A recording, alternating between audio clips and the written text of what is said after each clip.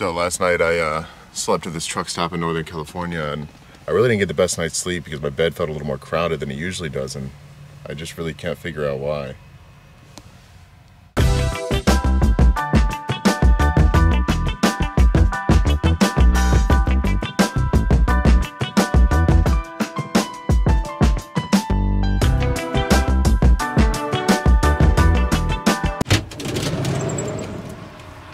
Morning. So last night after I picked her up at the airport, 2 days ago, we drove up here to Northern California and slept at a truck stop last night. So beautiful first night in the van.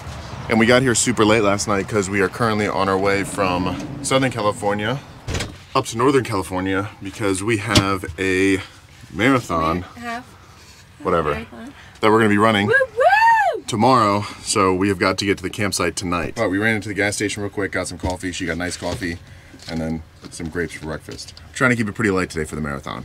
All right, so I just had to actually run inside and use the bathroom while I was in there. Noelle toasted up some sourdough bread, making some breakfast, got herself changed, and then when she's done, we're going to be hitting the road towards Yosemite.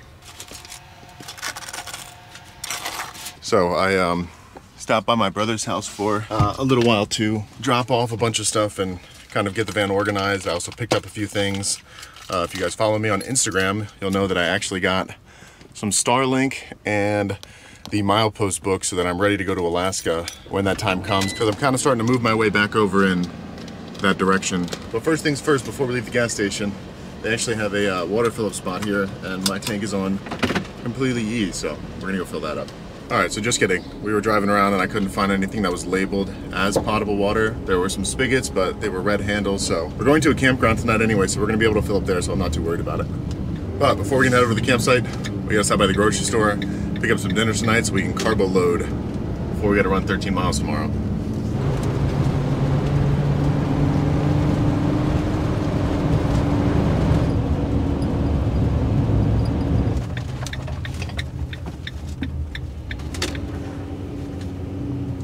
Back to the motherland. Let's go. So if you've been watching my channel for a while, you know that I've been doing some slight preparations for this half marathon. This is my first marathon or half marathon I've ever run. She has run a half marathon before, so she has a little bit more experience. So we're gonna get some stuff in Walmart for carbo loading tonight and maybe pick up some gels or whatever. I don't even know what the process is for running a marathon, so we're just gonna kind of see and grab what we can. We're both also kind of ultra competitive, so we're gonna see who can win the race tomorrow, but I'm also a realist and she's a better runner than I am, so I don't have very high hopes that I'm gonna win. So I'm gonna be the chef for the night and she's gonna be the resident dietitian since she just finished her internship and she is one step closer to being a registered dietitian, so. Okay, what kind of pasta do you want? Penne? You pick. It's good. Yeah, we'll just get rotini. And I think we're gonna do a penne alla vodka with some chicken on the side and bacon. Beautiful.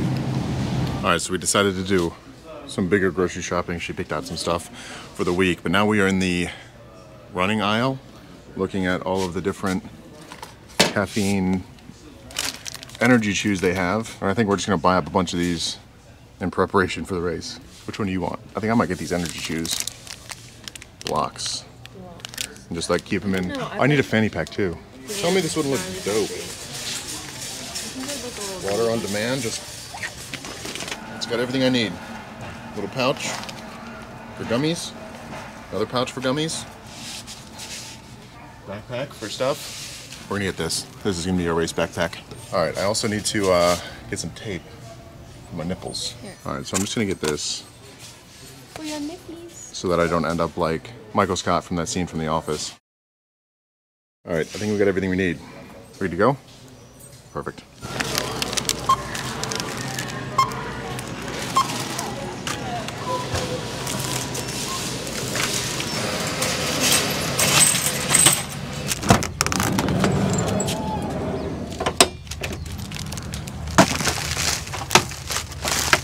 All right, so Noelle's getting everything organized because she wanted to and is much more organized than I am. And then we've got about 2-hour drive up to just outside of the Yosemite Valley in Bass Lake, which is where the marathon is. All right, van is all packed up. Got my energy chews, got my backpack, got my tape. She's got everything all organized better than I can, so. It's time to hit the road.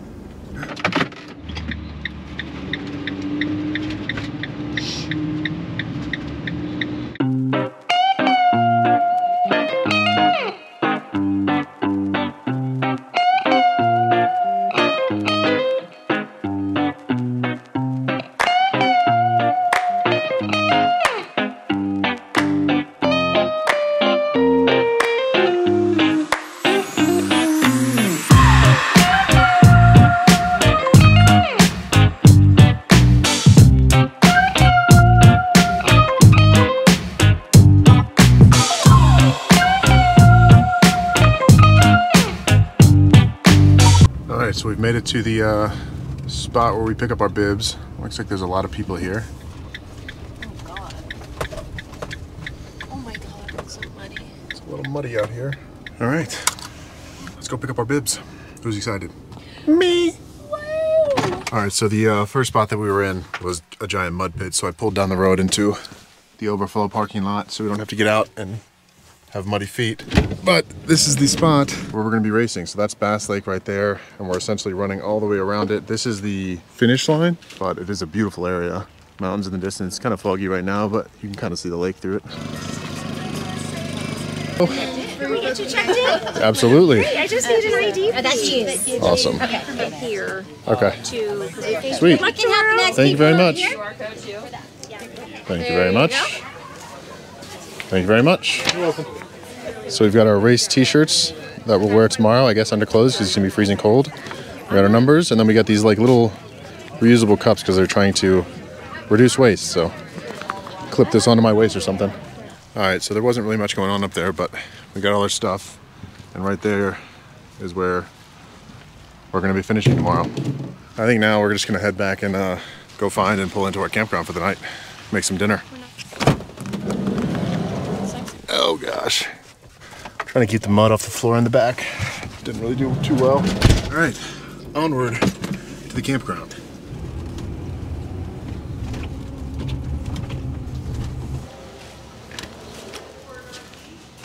Hello.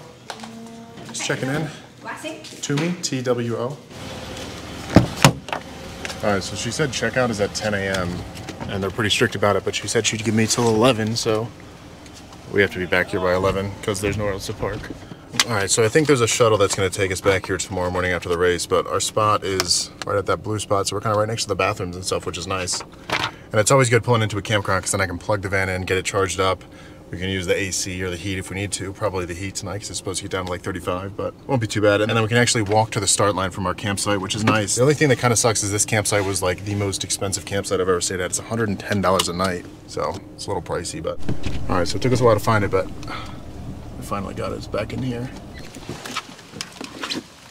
Sucks the weather's so crappy. So we've got our electric hookups and we've got our water. So there we go, let's get hooked up. So you guys will be happy to know that I did clean out the back of the van, so it's all organized. Nothing should fall out. There we go, look at that. So much prettier back here. But I don't have a city connection technically in the van. All I do in terms of water hookup is just fill my tank and then I'm good to go. I can't leave it connected overnight or anything like that.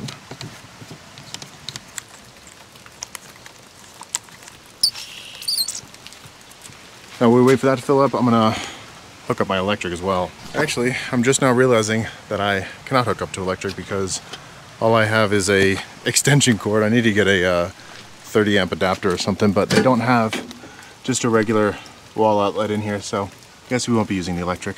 Kind of sucks, but doesn't really matter. So it kind of sucks. We had to pay $110 for a place to park and fill up the water tank. Two things which I usually get for free, but at least we're close to the starting line, so at least we don't have to take a shuttle over there in the morning. So I guess it's kind of worth it. But anyways, I'm gonna get started making some dinner. All right, so Noelle's up in the bed snacking because there's not a lot of room down here for two people to be cooking. Also, another thing that I did in the last few days was I fixed this countertop, and this will probably make a lot of people happy. So now it's level. So if you've been watching my videos for a while, it's been like an inch down for the last 2 years. And the other day I had some time, so I figured why not. It was getting a little bit loose, so I tightened it up and also made it so now the countertop is all flush, so that's nice. So I think we're keeping it pretty simple tonight. We're just gonna do some penne alla vodka with chicken, but I also got some thick cut bacon to throw in there, and figured this is the perfect time to thank this video's sponsor, which is Sierra. And I've got a lot of comments on my videos asking, how do I keep the smell out of the van? How do I keep it from stinking up and clogging my vent fan like that? And honestly, I haven't had an answer until now. So essentially what this thing is a portable range hood, and it's made out of environmentally friendly ABS plastic. And it looks super sleek, and it actually matches the design of the van, so it works out perfectly. And essentially you just plug it in, angle it at whatever you're cooking on, and it turns on a vacuum on the inside and sucks all of the grease and grime into this little catcher right here. And it has a 3-stage filter on the front here to keep it clean and running nice. So I'm excited to try it out and see how well it handles one of the greasiest food items in the world, bacon. So we've got it plugged in, turn it on, we'll power up, and hopefully suck all that grease away.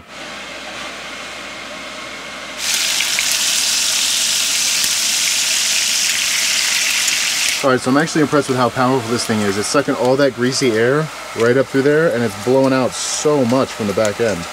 Alright, so I think the bacon's just about done, so I'm going to go ahead and turn this thing off. Pull these out of here. Nice and crispy. Alright, so I got rid of the bacon grease. I put it in the sink right there, and if you're interested in this product, or you think it looks cool if you live in a van or an RV, or you do camping trips and you don't want your area to smell, and maybe you don't have a full range hood like I don't, you can check out the link in my description to get your early bird promo code. And you can also explore more about how Sierra is making efforts in their Susgreenable mission. So go check them out at the link in my bio. All right, so I've made the decision. I don't feel like cooking chicken, so I'm just gonna kind of make a penne alla vodka bolognese with some ground turkey. Also, I have a love-hate relationship with these kind of turkey tubes because they're nice and compact, so they fit in the fridge and the freezer really well, but they look disgusting. Coming out.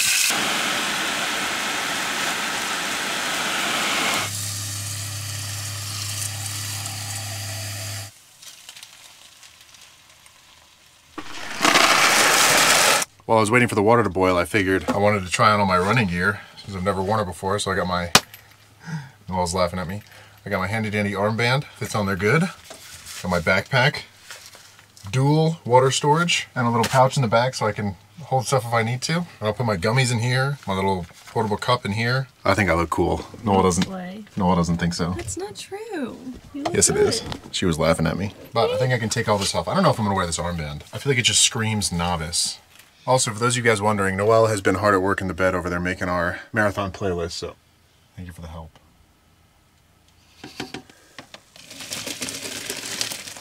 That drained. Now we can add some mozzarella, a little bit of Parmesan,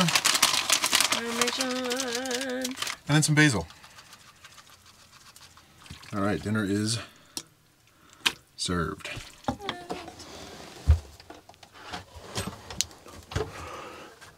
You okay? Nice little dinner for two. This table really isn't built for 2 people, but we can make it work. What do you think? Good? Delicious. Anyways, we're probably just gonna finish this dinner, get the van all cleaned up, make sure we got everything ready for the race tomorrow, and then go to bed. So I will check in with you guys tomorrow. Good morning. It is 5 a.m. I am freezing cold. Well, I still haven't gotten up yet, but I'm gonna get myself changed into all of my running gear, and then we're gonna head out there. So I've opted for not wearing the armband, and I think I'm just gonna wear this backpack and keep my phone stuffed in there so I don't have to deal with it. But we also realized last night that the tape that we bought at Walmart is not sticky, so luckily I had some band-aids left over, so hopefully these hold up, but don't know if they will.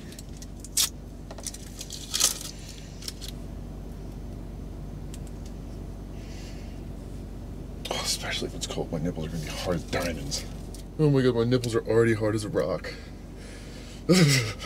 Also, Noel's sister and her friends are running the race as well, so they're coming over here to warm up in the van, so I got it turned on for them. Woo! Come on, get up, Noel.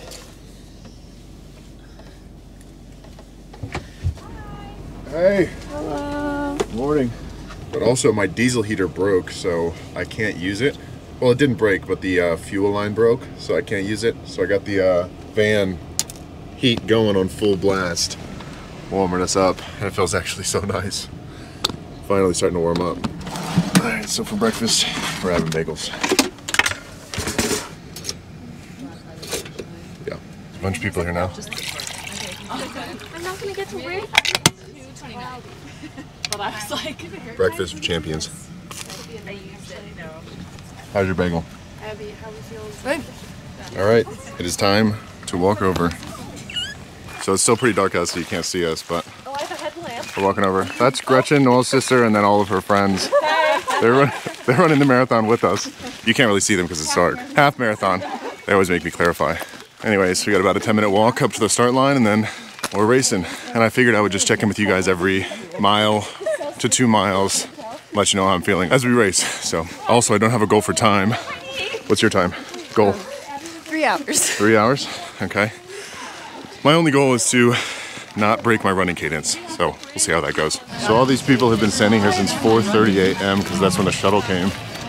We woke up at 5 and walked over. There's a lot of people here. This is it. This is the start line. And this also is spectator free race, which is actually pretty good. So no one is going to see me walking when I walk. Woo! So now, Van man, more like running man. 5 minutes till race time. How you feeling?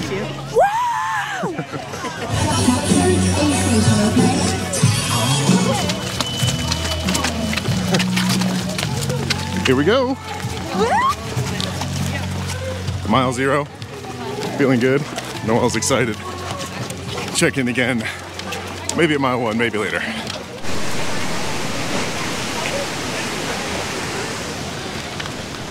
Beautiful. All right, so we just passed mile marker 2 back there. Definitely feeling it, but feeling a little bit better than I thought I would. So overall, good so far. All right, aid station number 1, water. So that's mile 2.75. Stopped at the first aid station, got some water, and I'll probably eat a gummy here soon, but still feeling pretty good. All right, so we're just passing mile 3 right here. Not sure what my overall time is because I started my clock a bit early, but I restarted at mile 2 and got to mile 3 pretty much exactly in 10 minutes. So we're doing pretty well on our average 10-minute pace that was our goal. Realistically, I think I'm gonna hit 12, but we're shooting for 10. I'm also not sure where Noelle is. I think she stopped at the aid station. Never mind, Noelle's actually in front of me. She's right up there. She must have snuck past me, I didn't even see her. All right, we're coming past aid station 2. Not really sure what the mile marker is, but we're gonna skip this one. All right. Whew. We just had a pretty large uphill section, or mile like 4.3. Definitely feeling it now. I am tired. Oh. A little bit of a traffic jam here around mile 5. Got pretty muddy.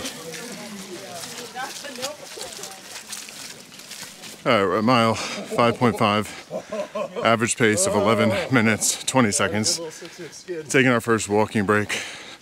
Recuperate some of that energy. Feeling a lot better than I did at mile 4, surprisingly, but still feeling it. The course has also been like kind of run down to 1, 2 running lanes, and even these are kind of muddy, but in the middle it's like a mud pit.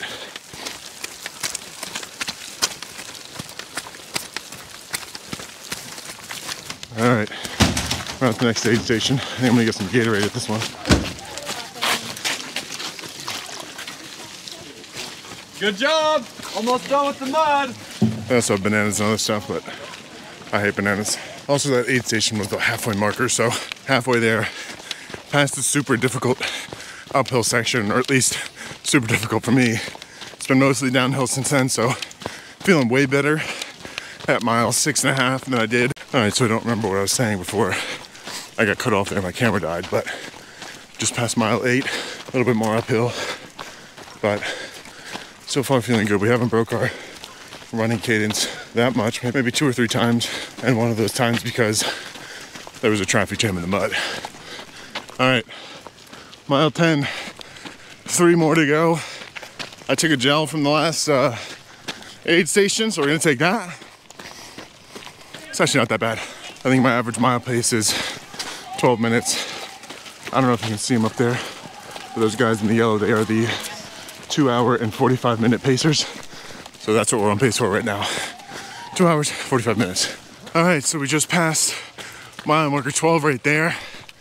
We're feeling pretty good right now. I mean, I walked a good amount after mile 10, but I'm gonna try to keep at least a light jog for this last mile and get to 13. Such a beautiful race to run. And it's only like 30 minutes from Yosemite, so I might head into there after the race is over too. There's the finish line. I don't know if you guys can see it, but it's right there. Probably about 3/4 of a mile away. So close. I'm so ready to be done.